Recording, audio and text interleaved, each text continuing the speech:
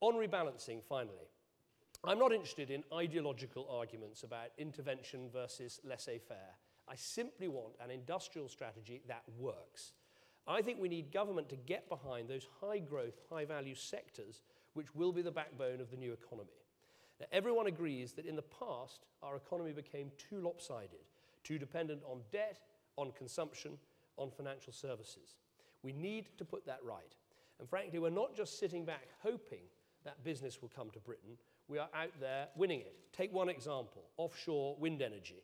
We are investing in our ports. We're reforming our electricity market. I'm personally on the telephone to the heads of Siemens, Gamesa, and other major turbine manufacturers to get them to come invest in Britain. We're using enterprise zones to help make that happen. In London, we're working with some of the most advanced firms anywhere to make Tech City a reality. It's gone from 30 businesses to 600 businesses in just a couple of years. I believe it can become the digital capital of Europe. In the last few weeks, I've been to visit BP in the North Sea, a stunning new factory at McLaren, where, frankly, it was so clean you could probably carry out medical operations as well as build cars.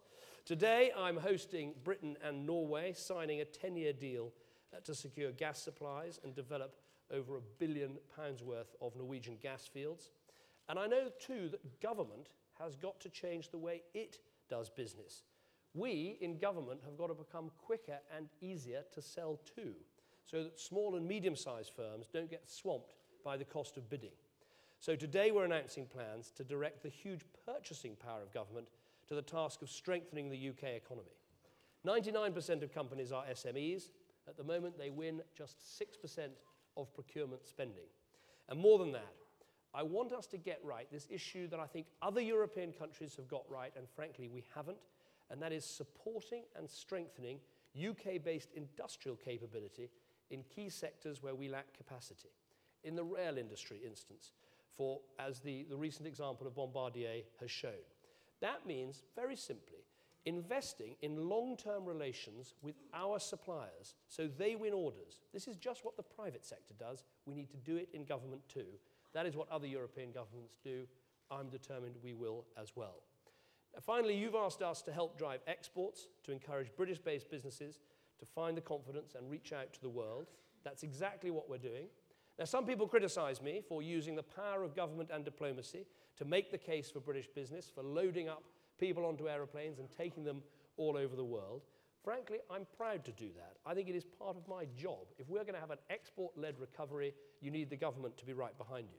That's why I've taken delegations to China, to Russia, to India, and of course to Turkey.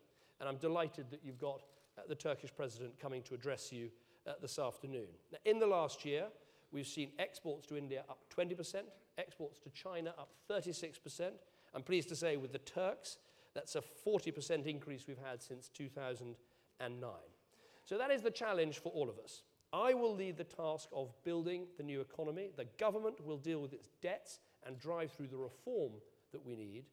I believe, though, we'll only come through this if we come through it together.